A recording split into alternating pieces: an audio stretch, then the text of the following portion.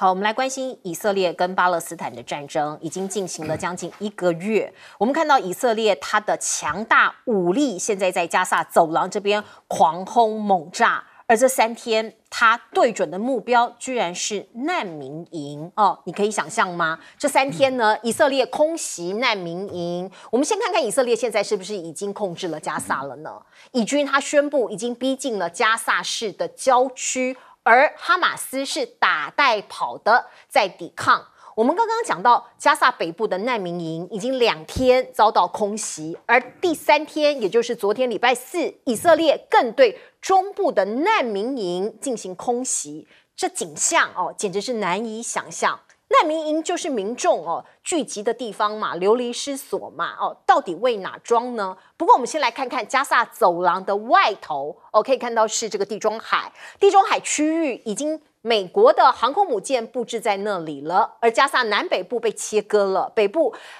几乎是遭到了以军层层的包围。您看到以色列的国防部部长他呛虾，他说哈马斯除了在战争中战死或者是无条件投降之外，没有第3种选项。你针对哈马斯我们没意见，可是你殃及无辜，全世界都有意见。我们先来看看欧洲太空总署的卫星拍摄影像显示了美国的2栖突击舰巴丹号它也被赋予的任务它是第26陆战队远征支队在中东海域执行任务，上头已经有一些军人包括各种的武器在这里了。我们刚刚讲到的难民营被轰炸之后的景象，您看到在这里断垣残壁，战场无人性，伤及无辜，尤其是没有任何抵御能力的小孩子。以色列10月31号轰加萨最大的贾巴利亚难民营，我们看到卫星以军用的是2000磅的 JDAM 弹药，这是什么东西呢？它是联合直接打击弹药精准打击把整个难民营几乎给摧毁了。这也是目前伤亡最惨重的一次空袭，而很多医院被这个以军催促说你们赶快撤离，把病人通通赶走。可是问题是他们走不了，很多是重症。包括在这个巴勒斯坦的一家唯一严症这个癌症的医院现在也停摆了。为什么停摆？因为现在呢，包括这个以军说我要轰炸这里，他们认为哈马斯在这里囤积燃料，所以这些医护人员、这些病患简直是不知道该往哪里走，往哪里逃。以巴冲突以来，已经超过3600名孩童死亡了，这些孩童来不及长大，12岁以下。有一名爸爸，他的女儿在轰炸中死亡了，他无语问苍天，他说在加萨当爸妈，这是诅咒啊，我只能眼睁睁看着我的小孩离开。我们看到拯救儿童基金会的统计，过去3个多礼拜，光是在加萨丧命的儿童人数，我们刚刚讲超过3600名，已经超过了过去3年在全世界所有的冲突加起来的儿童丧命人数，短短3个多礼拜，你可以想象吗？这不是36个人，不是360个人，是3600名小朋友就在轰炸中死亡了。他们是哈马斯吗？这我不知道这个难以令人忍受啊。安杰丽娜·裘丽曾经当过联合国儿童大使，她说近20年来，加萨一直是一座露天的监狱，现在更迅速成为万人坑、万人冢，有40%的罹难者是无辜的孩童。这件事情人类可以忍受下去吗？包括王毅就讲了，中方强烈谴责对加萨地带难民营的袭击，巴勒斯坦和以色列民众生命一样重要。你不能说你以色列人的生命比较重要，巴勒斯坦人的生命不重要。不应该奉行任何双重标准的人道灾难，也不应该再继续做事下去。而另外，拜登11月1号出席选举募款活动，被硬生生打断。我们来看看现场。Mr. President, if you care about Jewish people, as a rabbi, I need you to call for a ceasefire right now. No. 你看到有民众当场向拜登抗议，认为你必须要赶快要求停火，人道停火这件事情到现在以色列也不接受所以我们看到包括布林肯上个礼拜去过一次以色列，又来了前2天这个礼拜5应该是今天会发生的事情，他又要再去以色列他要求以国提出具体措施，把平民受的伤害降到最低。看起来还只是道德劝说而已包括拜登跟幕僚来自一个政客的报道，政客杂志的报道说，拜登和幕僚已经谈及纳坦雅胡可能会下台，他是以色列的总理。拜登更建议纳坦雅胡思考可以向继任者分享的经验所以可能有一些外交手段会让以色列的政局有改变吗？而另外教宗也说话了，教宗方济各他说，以色列和巴勒斯坦需要2国方案，终结当前的战争呼吁正式赋予耶路撒冷特殊的地位。而现在呢，很多阿拉伯国家已经对以色列难以忍耐了。我们看到抗议以色列轰加萨酿人道灾难，约旦召回了他的驻以色列大使他们也认为无辜百姓的丧命已经构成前所未有的人道灾难。而另外我们看到呢，阿拉伯民间反对以色列建交的声音也越来越大了，很多阿拉伯国家都有这样的声音。而因为以色列在打仗嘛，所以他对埃及的天然气供应中断了。过去埃及向以色列买天然气作为发电使用所以现在切断了这个天然气的供应。埃及受到的影响很大，每一天停电超过2个小时，有时候是4个小时，所以一大堆抗议者跑去街头去抗议骂以色列当局。而另外我们看到北非的突尼西亚有一个国会议员提出了法案，说如果跟以色列建立正常的外交关系就是犯罪，他们想要提这个法案。所以可以看到呢，其实在国际社会有很多国家现在对以色列那个忍耐度已经到了极限了。来请教杨老师，以色列现在的作为已经是战争罪、危害人类罪，甚至接近种族灭绝。依据1998年的罗马规约有系统的针对平民的杀害，而且有意识的知道攻击会造成平民的死亡，其实这就叫做危害人类罪。而如果局部或全面的要去消灭一个种族，这就叫做种族灭绝罪。其实犹太人自己经历过，我记得爱因斯坦各位在1947年、1948年当以色列建国的时候，他就曾经写下一段话，他说，因为那个时候进行了独立战争，以色列的所谓的独立战争，杀害了很多居住在当地300-400年的巴勒斯坦人。他说，我们在非洲被对待的，现在拿去对待巴勒斯坦人，而巴勒斯坦人从1948年到现在78年被对待，而现在在这个230万的这种最大露天的监牢里面，持续的被这个对待。以色列因为10月7号的时候，他遭受到哈马斯的攻击，现在没有人说哈马斯的攻击是对的，是正确的，都是要被谴责的。巴西的提案里面，中国跟俄罗斯都支持谴责哈马斯。但是呢，因为这样子造成1000人平民的这种死亡，在以色列方面，这真的是个很悲惨的。可是呢，你不成比例的去消灭哈马斯，已经变成一种报复，甚至是一个屠杀式的报复。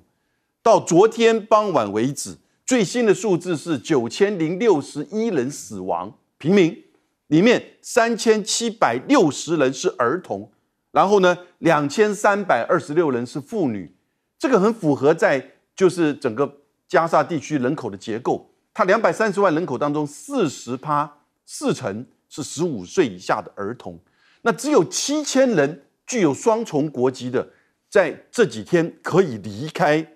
这个加沙地区，所以他们没有地方去，没有地方逃，而且是针对这个难民营连续轰炸了2次。拜登只不过是说我要暂停什么，而且是用单数的暂停让这些美国人可以离开。美国从来不画红线，这样一个事情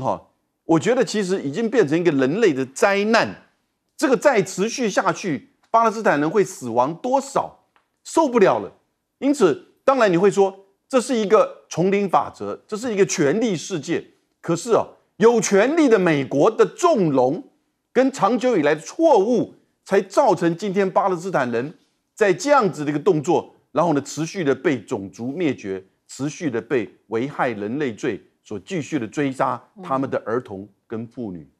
是，来请教赖老师。说实话，我们看到这些难民营因为难民就是无家可归嘛，谁愿意住在难民营？我有家，我为什么要住难民营？就是我家被毁了，我家住不下去了，所以我就惜家带小。也可能在被毁的时候，我可能已经失去亲人了，已经够悲伤、够悲痛了，然后去被迫迁居到难民营去避难。现在以色列接二连三的对难民营实施轰炸，而且这次还一次打了这么多的炮弹，然后造成这么多人的死亡。而我们也看到难民营大部分是老弱妇孺比较多，所以这一次统计的结果是妇女跟儿童死了将近70%。怎么会有这么残忍的人？而且一点都不心软就这样杀，3000多位孩子已经被杀死了，还要再怎么杀？我觉得报仇报复，你这个心永远是消除不了的，因为你的仇恨已经支配了你所有的理性跟同情心，完全没有了。当你都只有仇恨，没有任何同情心，没有人的特质的时候，你的仇恨就把你带向魔鬼，带向撒旦。我们看到这样的一个结果助纣为虐的是美国。那美国这样助纣为虐，所以大家也看不下去了。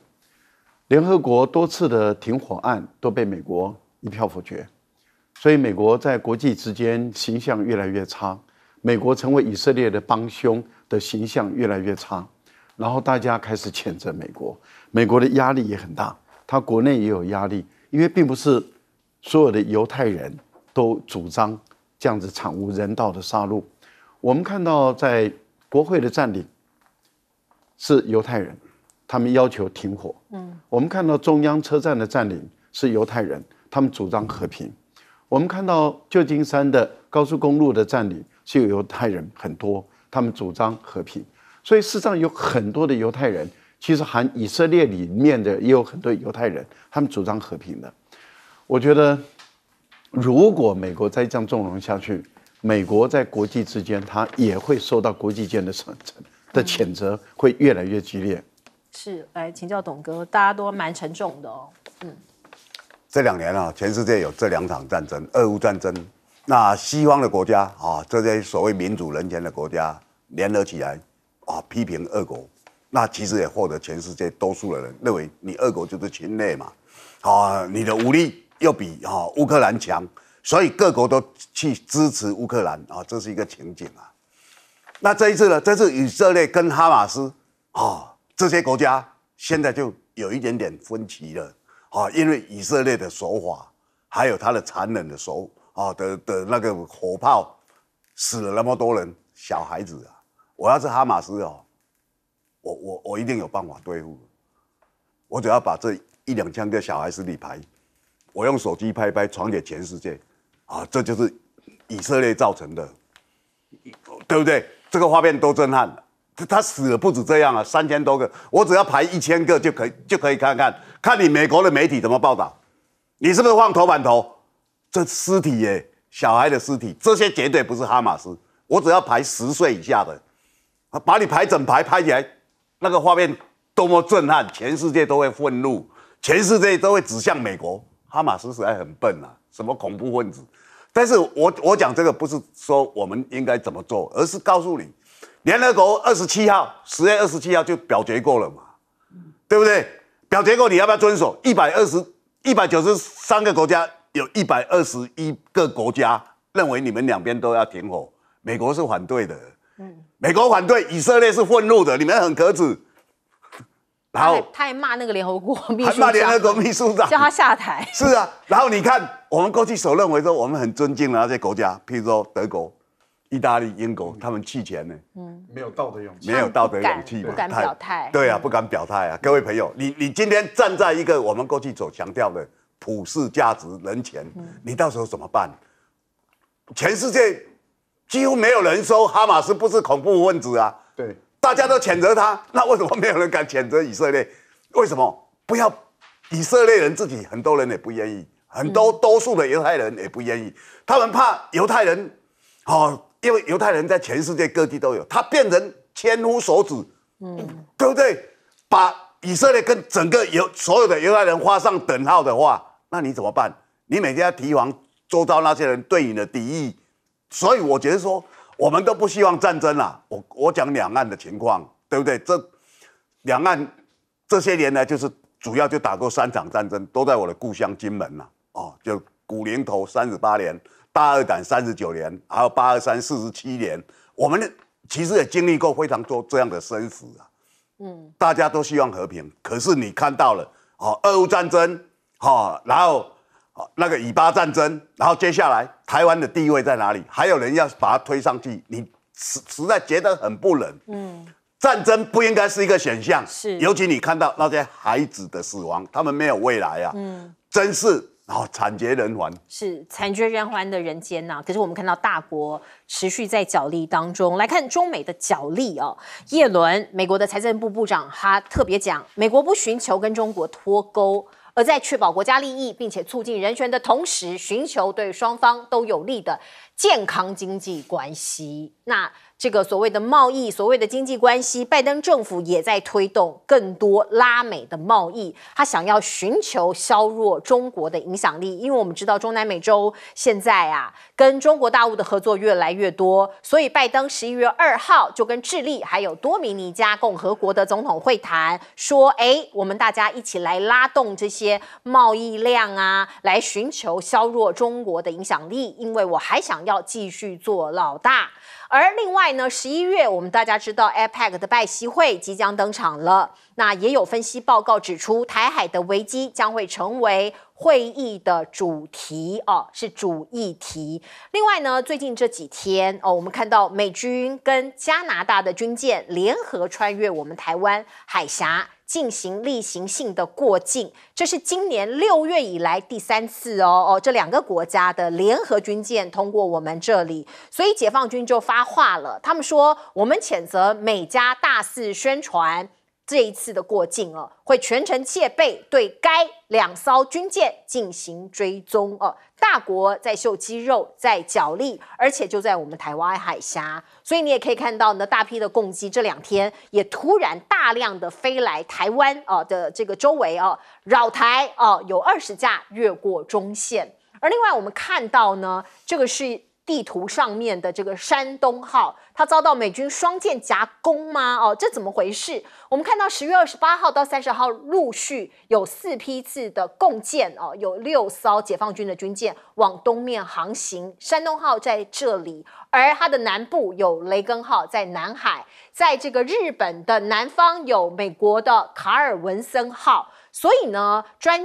军事专家就说了，解放军紧急调动作业可能跟美国的卡尔文森号航舰在这里10月30号抵达日本南方海域，以及雷根号进入南海有关说是两面夹攻山东号，有这样的态势吗？等一下请专家来解读。而另外呢，也有人说美国的11艘航母最近出动的频率非常高现在有多达5艘的航母处于部署的状态，所以认为这个是美国航母最近的出动率的创新高。有什么样的意图呢？对岸的《环球时报》就说它这么长部署，这么长去这个高出动率不会持续太久，因为他们认为美国的舰艇老化的趋势没有改变。而另外呢，日本最近想要抢商机，因为双11快要来了嘛，看到中国的电商已经在备货了。可是过去很受欢迎的日货现在销售疲软，可能跟这个日本的核处理水第一度首度排海1个半月有关。所以关于日本的食品啦、水产啦，各种方方面面的产品看起来都滞销大概有30%的日制商品产品介绍的日本被删除，本来是 Made in Japan， 他故意把它给隐晦把它看不见，让它看不见，改用海外商品来标注就是要避过这个敏感的字眼。那这个日本呢，就推出了所谓的渔业大使，它由日本有6名女艺人组成应援队希望透过像这样的美貌啊、年轻的女孩子啊，让日本的鱼类的消费在中国大陆有一点点进展。而另外，我们看到中国大陆有管制石墨嘛，这个我们预告过了，所以呢，市场的秩序也大乱。日本、欧洲的电动车厂现在被迫转移供应商来，先请教杨永明老师。美国现在正在打2场代理战争，一个是在乌克兰，一个是在以色列。分别都是在俄罗斯跟中东地区的前沿，透过这样子的战争，其实确保它在这2个区域，东欧以及中东地区的战略利益。当然，这也跟这个宗教以及种族上面也有关联。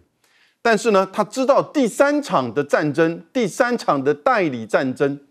也可能会随时爆发，尤其是在1月13号台湾的总统大选。现在情势这个混沌的情况，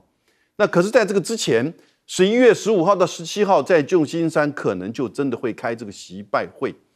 那在去年11月巴厘岛开习拜会的时候，习近平那个时候他把台湾问题定义有一个3段论，他说台湾问题是中国核心利益中的核心，是中美政治基础中的基础。是中美关系中第1条不可逾越的红线，这画得很重。可是从去年到现在，你看，经过这个气球事件，也有从就是赖清德访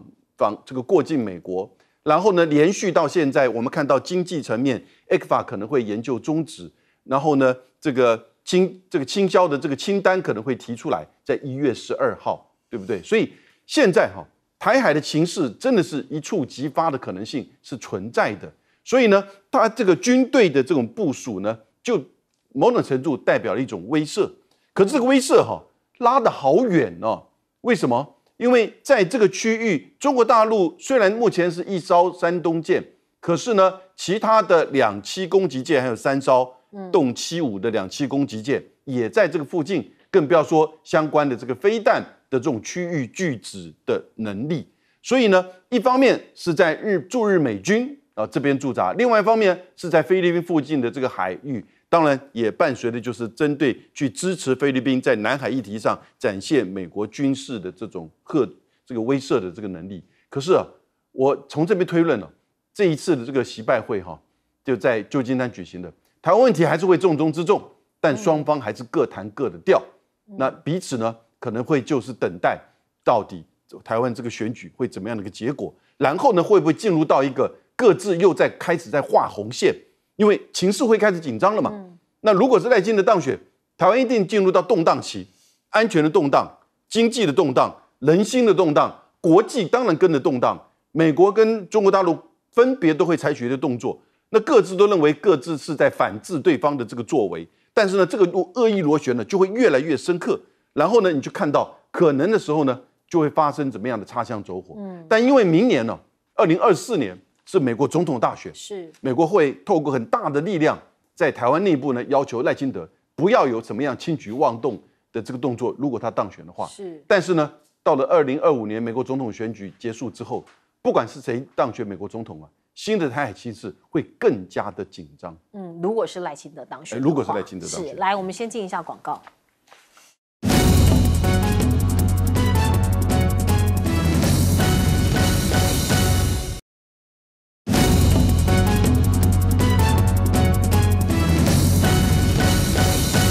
好，我们请教赖老师，怎么看中美之间的角力？中美的角力不会停止可能还会持续10年一直到彻底的分出胜负为主那当然对美国人来讲的话，就是一定要利用这10年把中国压下去；对中国大陆来讲，一定要利用这10年超过美国。所以目前来讲，我估计这个大方向不会变。即使在这一次习近平跟拜登有会谈，即使有达成若干的协议，但是会有多少执行力，我们存疑。像去年在在巴厘岛谈得很好结果呢0，什么都没做就是几个气球就被炒作成这个样子，那就是代表什么？代表其实很脆弱。那如果说今年也这次也谈得不错，但是问题就在于这个民主党能有多少执行力？那耶伦讲的话听听听就好。为什么？因为他说我没有要跟中国脱钩，因为也不能没有脱钩，但是他用去风险化，去风险化其实就是另外一种意义的脱钩，也就是内容里面其实没有变。例如说我们台湾台积电5奈米、3奈米可以卖给大陆吗？不行。三星可以吗？现在连辉达都不准卖了。然后华为的还是不准卖到美国去，比亚迪也是不准卖到美国去，所以你可以看到，其实美国在动作中还是跟中国大陆在脱钩，嘴巴讲是没有这样讲，然后你们不要选边站，但事实上就是你要给我选边站，所以我觉得美国的讲话听一听就好。另外您讲到的双航母的问题，我解读跟这个媒体的解读不一样啊，因为绿营的媒体的解读会说急调4批6船舰增壮声势啊，那是绿营的解读，我的解读不是这样，因为大陆早就建立起这个陆海空联合作战的区域拒止的能力，这是美国已经相当长时间都承认的。那区域拒止，我们一般的估计就是在2500公里到3000公里左右的作战半径范围内。那为什么会估计这个呢？这个就是从这个中程的超高音速的精准的这个弹道导弹，还有巡弋导弹的有效性所建立起来的。所以在南海地区跟东海地区，中国大陆能够完全阻绝美国航母进来，这也就是为什么我们一直估算说台海有事，美国的航母进不来。为什么？因为美国的航母的作战半径不会超过1000公里，一般来讲在650公里左右。那你想，2500公里都进不来了，航母是没有作用。可是，在这一次，美国双航母同时出现在一艘在南海，一艘在东海，在日本这个地方，这个对大陆来讲是机不可失。是，也就是说，最好的一个机会，赶快派军舰跟导弹兵去练兵。我倒觉得这一次是因为美国的双航母通常一个正式出来的时候，就是打算要打一场区域战争的这样的一种态势。我觉得这个对大陆来讲，它免费的航母一出动就是烧几十个亿啊，这么好的机会不练兵，什么时候练兵啊？练兵的好机会啊！来进一下广告。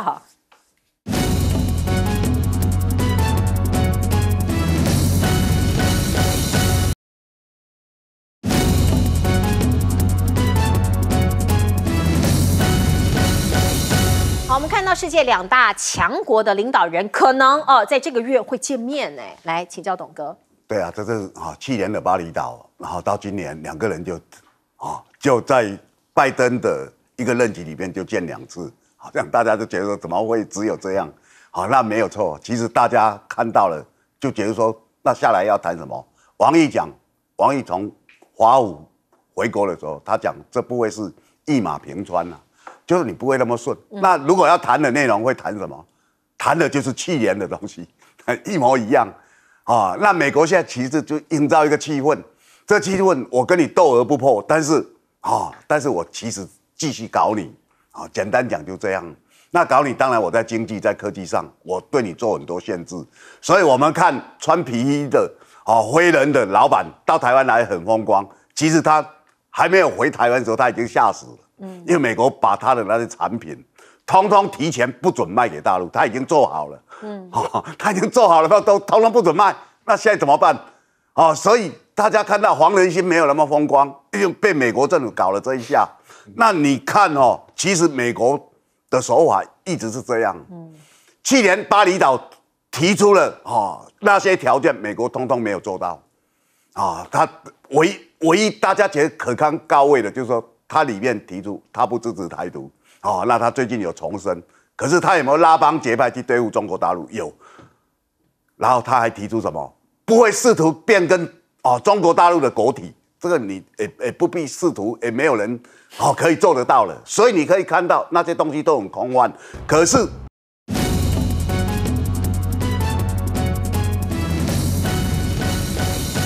好，欢迎您回到新闻大白话的节目现场，我是钱子，介绍这1个小时的来宾。首先是国际政治专家赖岳谦，主持人好，观众朋友大家好；资深媒体人董志森，大家好；以及前国安会副秘书长杨永明。钱子好，大家好。观众朋友，我们赶紧来看看呢，萧美琴有可能回台湾跟赖清德搭档选正副总统吗？我们看到这个赖清德跟萧美琴前一阵子那个时候在美国还一起坐下来吃热狗。喝可乐哦，看起来两个人默契不错。现在传出来，萧美琴11月17号在 APEC 结束之后会回台湾，希望可以赶上11月20到24号的总统大选登记的时间点。吴钊燮今天接受镜电视的专访的时候呢，被主持人问到这一题，他先说我不知道，然后接下来改口说这我不能讲哦。那他后来还加了这么一句，他说如果副手挑萧美琴，相信对赖清德有加分的作用。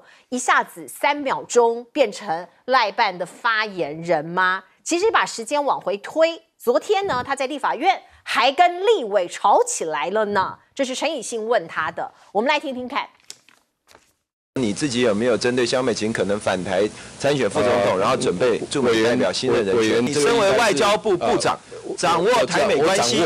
政前可能要换将，还没有决定之前，所以你完全不做准备就对了。你现在没有备案人选，没有做准备。我哪里也我也我会比较关心那个国民党的这个副手，你不是我。好，对陈以信来说，他是这个立法委员嘛，他监督说我们的驻美大使，我们的驻美代表如果要换人换谁，这样子的监督看起来没有问题啊。可是吴钊燮的回应啊，却把这个外交的问题又把它拉回国内的政治题了哦。所以其实吴钊燮的这个表现呢，让人家觉得可能需要再修正，或者是画上了一个大大的一个问号哦。那另外呢，我们再来看看呢，民进党现在呢唯一的牌只剩下抗中牌了吗？包括民众党指控说你赖清德还在卖芒果干这件事情，民进党呢不依不饶，他跳出来说你不能这样讲，你不能说卖芒果干，因为你这样讲就是协助中共洗白脱罪哦。这是来自于民进党发言人张志豪的说法。他说中共借选在我们台湾扰乱我们的大选这件事情，你民众党视而不见，却把危及国安的质疑打成芒果干，你再这样讲你就有一个罪嫌，就是协助中共洗白脱罪。这件事情由这个我们看到民进党这样讲出来，我们其实也觉得蛮惊讶的所以以后我们都不能讲这4个字了，芒果干也不能讲了，是不是也变成了一个禁止的说法了呢？包括我们看到中国介入大选这件事情呢，我们的执政党不断的在提醒大家，我们的国安会秘书长说，这是企图让亲中的政治人物当选，对岸有计谋的那也有记者问说，请问秘书长有没有中国介选的证据？你这样讲，可是证据在哪里？可不可以告诉我们？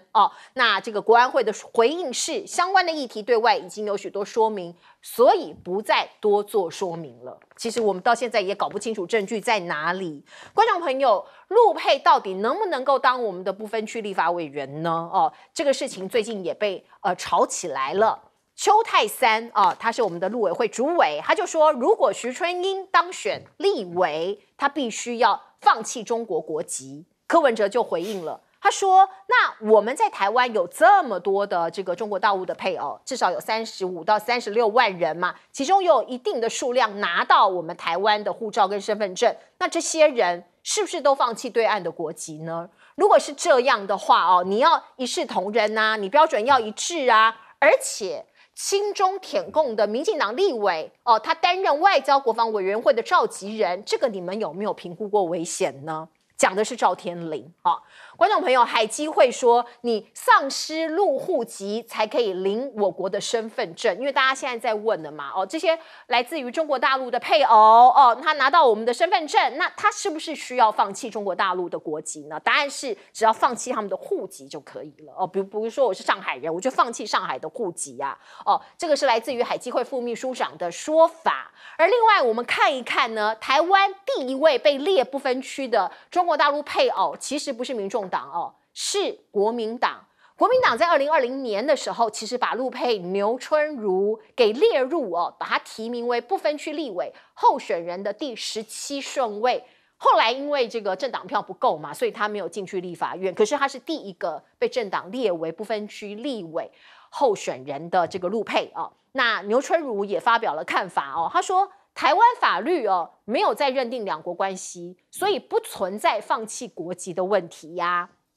所以他那时候被提名，他也没有放弃国籍呀。赖清德的危机意识是什么呢？现在看起来他的民调还是领先，只是领先的幅度越来越小了。许信良作为民进党的前辈，他断言要翻盘，只能这样做。怎么做呢？他说啊，民进党的地方选举不会赢台湾大选不仅是蓝绿白三方的事情，还有国际力量在台湾的角力，包括我们知道的美国，还有中国大陆的因素。民进党除了总统参选人比其他人强，没有优势了，想要赢得总统大选跟国会过半，要很拼国会恐怕民进党没有优势。在这一局里头，那我们看到日本政治学者小笠原欣幸过去他以这个预测台湾的政治上一次的台湾的选举的这个得票很这个结果非常接近而闻名。他说赖清德如果跌破35%的民调，可能这是一个防线可能就会出现弃保。那赖清德接下来的考验是要说服民众，让民进党继续执政。侯柯阵营则要向中间选民说明，在野合作拿下国会过半，组联合政府的具体未来规划。所以赖清德也不见得稳赢的即使是萨卡都的状态下，如果他跌破35%，可能就会有弃保的效应。来请教这个董哥怎么看呢？其实我们可以看到在萧美琴的部分就是说他跟台湾的关系非常大，就是说因为驻美是一个很重要的职务，如果他要放弃的话，其实早就应该告诉国人，因为20号登记是很快，时间就到了。你登记了以后，你就不能再执行你的公务，因为你已经是个候选人了。所以这个对民进党应该考虑到等于说国际对台湾的观感那这个其实我觉得说事不宜迟。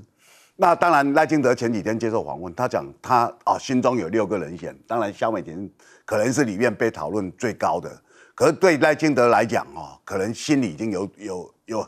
很主要的一个想法了。好，那我们来讲其实这几天因为柯文哲的民调在蓝白河里面下降，那外界分析有2个原因，一个就是他的态度反复让蓝军很多人回去回到国民党。那第二个比较严重，就是徐春英是不是被列为民众党的不分区立委？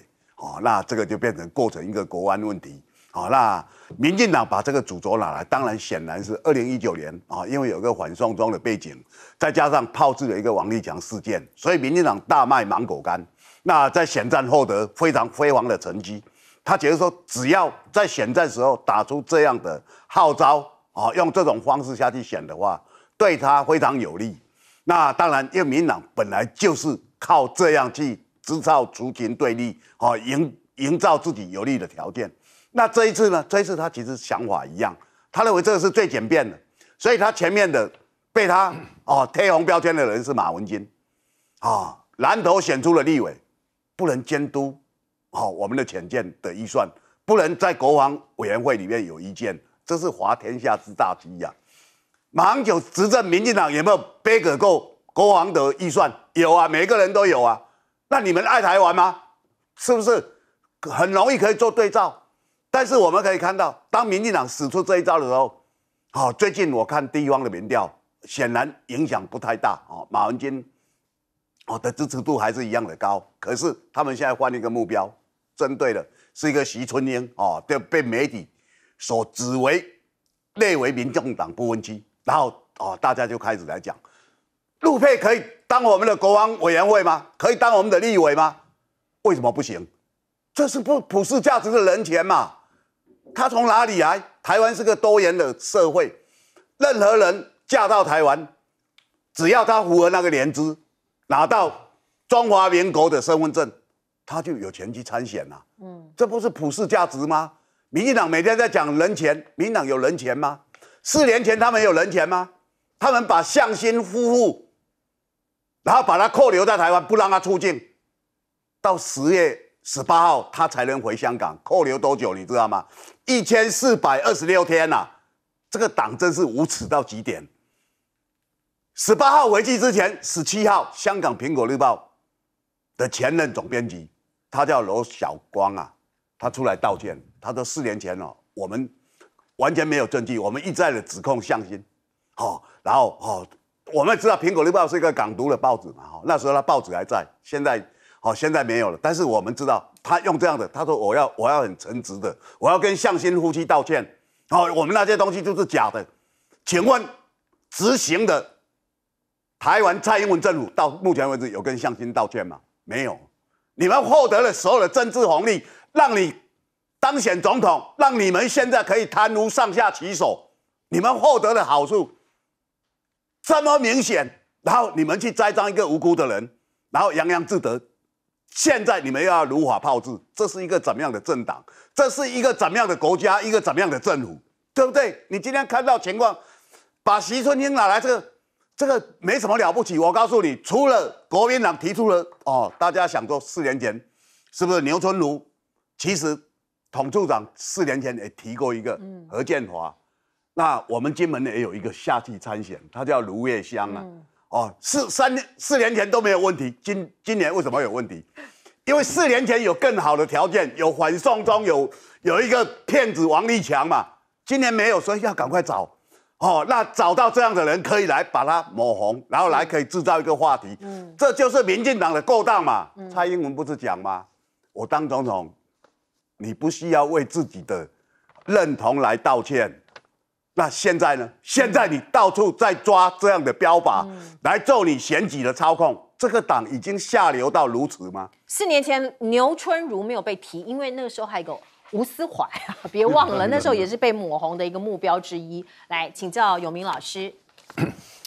我谈一下，就是今天中午就是下午的时间了哈，国民党跟民主党这边各提的一个就是诉求。现在大家要了解哈，我们的总统选举制度不是内阁制，内阁制是选完之后呢，各党之间的这个合纵连横，依照你得票的这个比例来去分位置。然后呢，来去选择谁是主阁的这个权利，也就是当总理。我们也不是2轮制的总统投票制，是。其实大部分的总统投票制都是2轮制，也就是说，第1轮没有一个如果过半的话，前面2位进入到第2轮，那第2轮赢的人就赢。我们只有1轮，所以陈水扁的39%也当总统，没错，赢者全拿。是，那就是。也就是说，现在这个制度就是如此。因此，当国民党跟民主党要合的时候，这个很重要的前提就是彼此没有办法，没有对方，因为蓝白不合，真的可能不容易赢过这个赖清德。赖清德要低于35%，以现在的民调也许，但是呢，我觉得最后冲刺他可能会高于这个数字。所以呢，在这样的情况之下，国民党当然就希望说，我家大业大，我用什么方式来去凸显我的家大业大，占整个就是说蓝白合的过程当中凸显这个优势，希望就是这个柯文哲来当我的副手，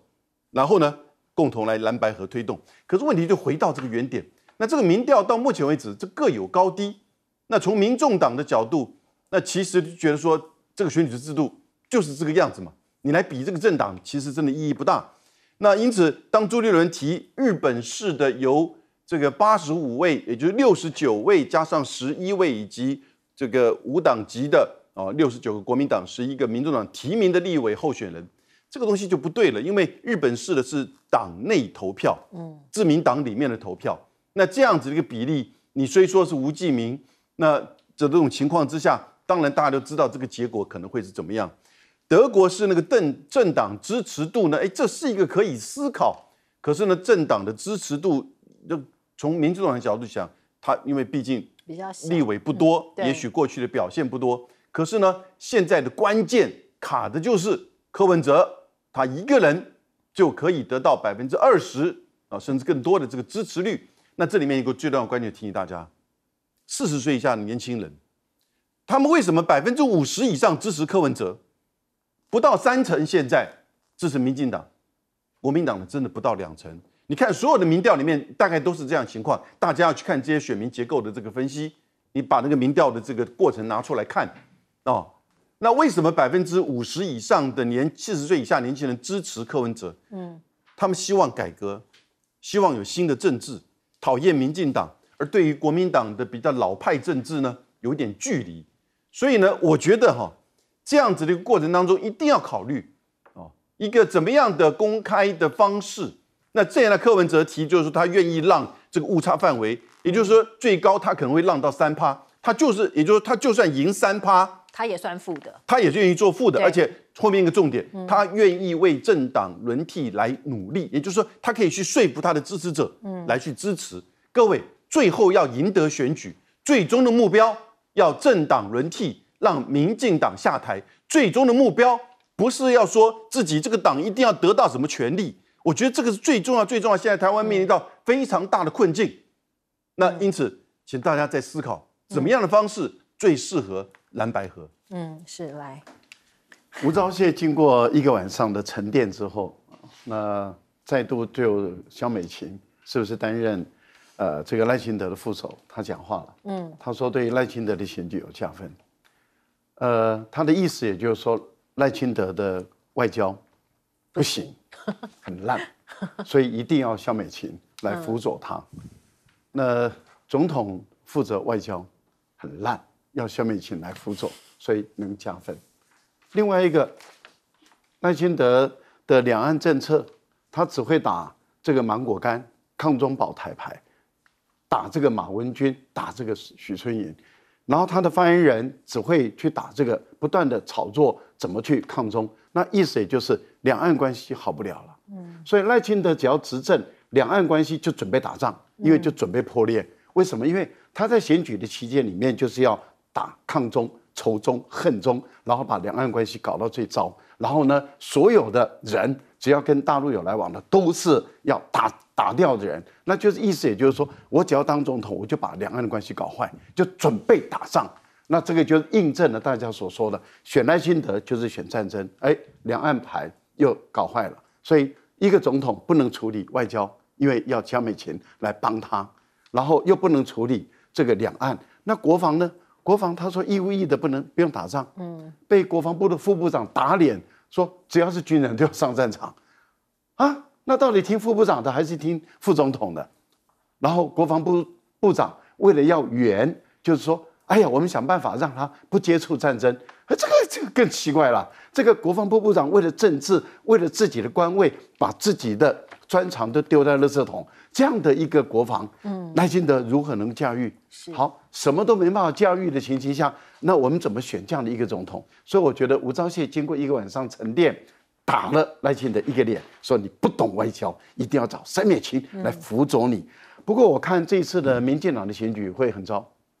因为徐信良的评估，政党票赢不了了，政党的立法委员赢不了了，地区的立法委员也赢不了了，所以民进党即使总统赢了，国会也不会过半了，是颇压颇定的。那问题就是我们的选民为什么要一个颇压的一个呢？我们当然要同一个阵营的政党的立法委员，也要同一个阵营的候选人的总统嘛。